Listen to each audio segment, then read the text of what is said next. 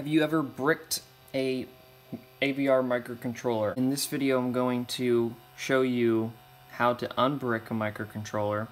They are actually very few situations where it's very difficult to unbrick, and the main one being if you mess with the fuse that disables the reset pin, and that fuse is located on the high fuse. See, the reset pin is required in order to program it. If you disable the reset pin, then you won't be able to program it. Now, the most common reason that you bricked your AVR is that you set the clock source incorrectly. So maybe it came from the factory expecting to have an external crystal, and you didn't have one. You were thinking you would just use the internal oscillator. Well, the chip, when you first power it on, will not do anything because it doesn't have the external crystal that the fuse bits tell it should have. And you can't change the fuse bits unless the AVR can tick. It needs a clock to be programmed. But that problem is actually fairly simple to solve. All you need is to provide a clock signal, a frequency, 0 to 5 volts, that does not even have to be equal to what the chip is expecting, because SPI is an asynchronous communication protocol. It provides its own clock, and the chip responds immediately to the SPI's requests for transmitting data. So as long as it has a clock, it will work, though you might have to dial down the speed of your programmer, which can be done very easily in AVR Dude. So, your options, if you have a function generator, that will work. Just set it to 0 to 5 volts, 1 megahertz, whatever it'll go up to, and apply the signal to the Xtal1 pin. There's an Xtal1 and an Xtal2. Xtal1 is an input. That is where the microcontroller will receive the clock signal. Xtal2 is actually an output, and it's only used for driving your external crystal oscillator or resonator, if you have one. Your other options would be to program another microcontroller to toggle a pin on and off, or to use a 555 timer chip. Really anything that can produce a reasonably consistent sequence of pulses can be used as the clock source for your microcontroller. Now, I am going to, for your sake, re-brick my microcontroller. Now, according to the datasheet, the default value for the low fuse will set up an external 8 megahertz oscillator, or that is, the chip will have an expectation of being provided its clock source from an external crystal or resonator of 8 megahertz. That's the factory default, and that value is 1110 on the clock select, or the default for that whole byte is 0x5e. So I'm going to reflash the fuses on this chip with the factory defaults, which I will do here.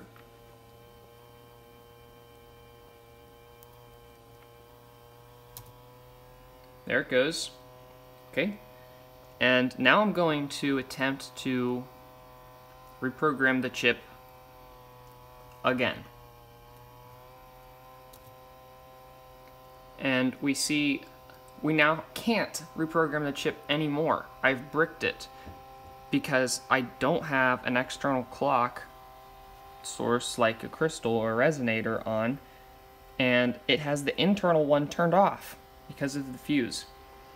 So now we're going to have to get creative. I don't want to resolder this back on because I'm simulating a circumstance where you don't have that option. Okay, here's the frequency generator. First, I'll put it into square wave mode and set the high and low level to 0 to 5 volts.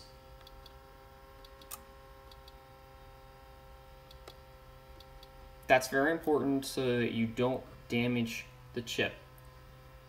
Oftentimes, these function generators will start out in an AC mode where it goes from 2.5 volts above ground to 2.5 volts below ground.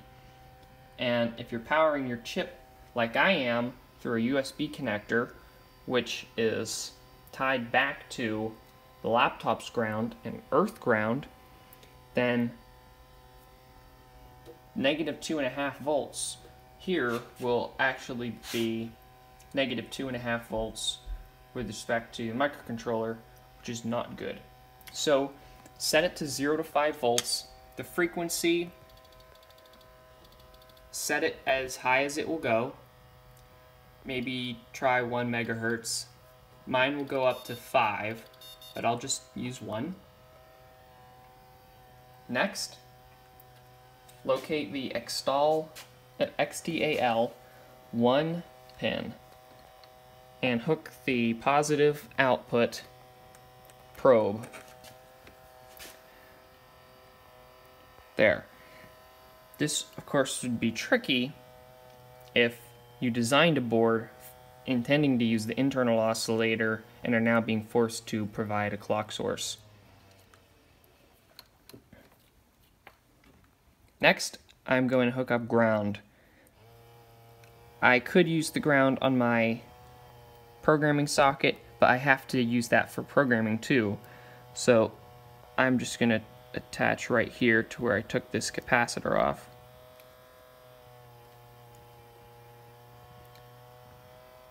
Okay, so now let's turn on the clock.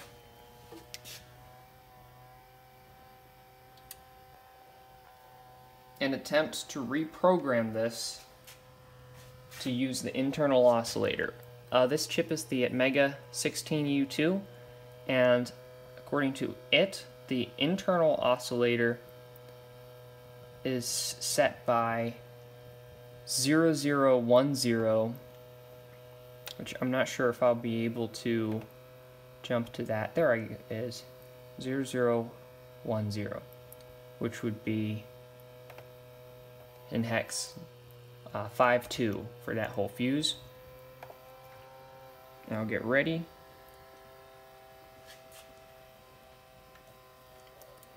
This is where you hope that everything goes well.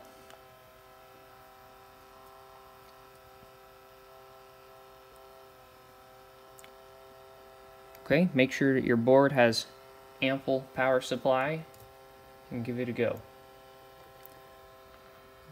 That did not work. Let's see if my ground connector's a little bit shaky here.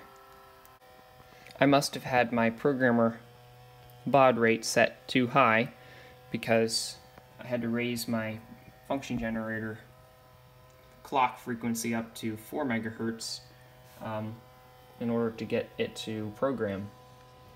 But it did. So now that I've set the fuse to use the internal oscillator, I can turn my clock source off. Now I'm going to just try to reprogram it with this same program just to see if we can still communicate. And there it goes. We have successfully unbricked this microcontroller. From here, I could solder on an external crystal and change the fuses to use that. But hopefully this tutorial has helped you unbrick your microcontroller. As a final word of caution, remember that I mentioned the reset disable fuse? Let me show that to you real quick. I can't stress enough that you need to be very careful when writing bits in the high fuse. That's this one here. There's some neat options in here that you might be messing with, like whether or not to erase or preserve the EEPROM upon reprogramming. But there's a lot of damage you could do, or not damage, but unintentional things that will have severe side effects. Like if you, this bit number 6, if you program bit number 6, then the reset pin will no longer function as a reset pin. It'll just be a normal I/O, and you will not be able to program it using this guy at all. You'll need a high voltage programmer, which I don't have, and a lot of you don't have either. And in that case, it's probably cheaper just to desolder your chip and put a new one on. So be very careful when tinkering with the fuse, the high byte. Alright, so with that, happy tinkering, and thanks for watching.